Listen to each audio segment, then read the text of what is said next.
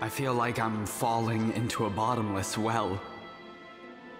I never expected that freedom could be so overwhelming. Am I making any sense at all, or not? You see, I spent 10 years of my life with that shadow looming over me. I taught myself to enjoy every single moment, because there was no telling when it would all be ripped away from me. But now the shadow is gone, and I don't know how to go on with my life, how to dream, how to breathe.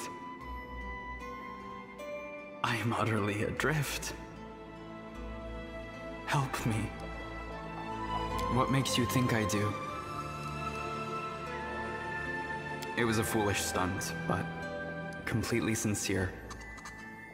It seemed to me I just wanted to write something like that to you. Yes, I remember that. Damn it, I spent so long turning over your words in my head, trying to figure out what they meant.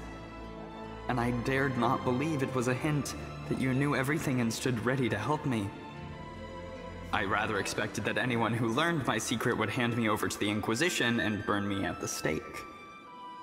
Unless, of course, my supernatural keepers decided to finish me off before that. I feel lost. I don't know what to do with myself. But if you can tell me how I'm supposed to live now, I'll listen. Alright, that's enough. I must confess that I like to listen to you talking about me, about us. But I am starting to fear these feelings. I fear I shall be washed away by them like driftwood carried off by a wave. I did drive myself into this trap. I should have fled as soon as the other took their last breath. You are the most dangerous creature I have ever faced. Do I trust you?